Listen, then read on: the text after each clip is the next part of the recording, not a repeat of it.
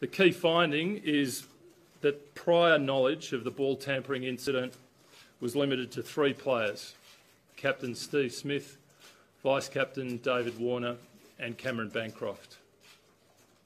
No other players or support staff had prior knowledge, and this includes Darren Lehmann, who, despite inaccurate media reports, has not resigned from his position. All 3 players who have been reported will leave South Africa tomorrow. Their replacements in the Australian squad for the 4th test here in Johannesburg will be Matthew Renshaw, Glenn Maxwell and Joe Burns. Replacement players will arrive in South Africa over the next 24 hours. Tim Payne has been officially appointed captain of the Australian men's test team. In regard to the 3 players on report, I want to stress that we are contemplating significant sanctions in each case. These sanctions will reflect the gravity with which we view what has occurred and the damage it has done to the standing of Australian cricket.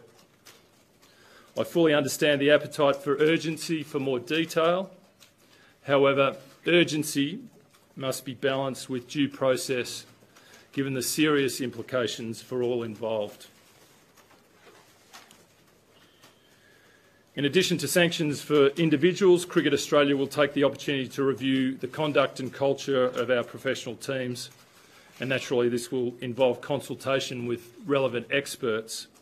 We'll have more to say about how this will proceed in the coming weeks. A clear focus will be on re-engaging with Australian cricket fans and the Australian public to rebuild respect and pride.